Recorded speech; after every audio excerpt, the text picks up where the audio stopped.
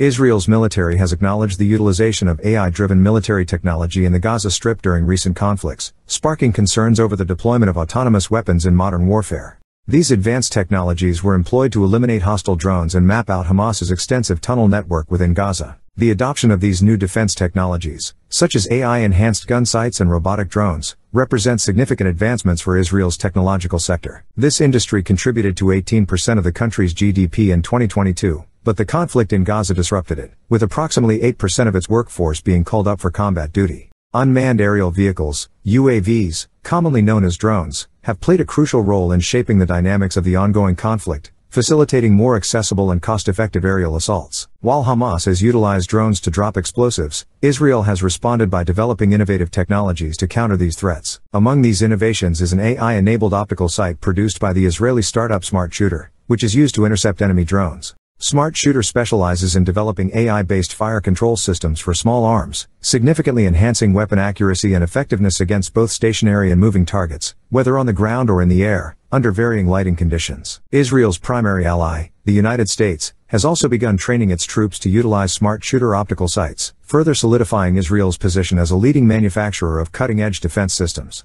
Another countermeasure involves deploying friendly drones equipped with nets to neutralize enemy drones, resulting in what could be described as a drone versus drone confrontation. In addition to countering drones, Israel has prioritized the task of mapping Hamas's subterranean tunnel network, which consists of nearly 1,300 tunnels spanning over 500 kilometers and serves as hiding places and shelters for the group's fighters and captives. To achieve this objective, the military employs AI-equipped drones capable of detecting human presence and operating underground. One such drone is manufactured by the Israeli startup Robotican, which encases a drone within a robotic structure. Prior to the conflict, technological limitations hindered the operation of drones underground due to challenges associated with transmitting images to the surface. Avi Hassan, CEO of Startup Nation Central, an Israeli tech incubator, remarked, "In general, the conflict in Gaza presents both threats and opportunities to field test emerging technologies.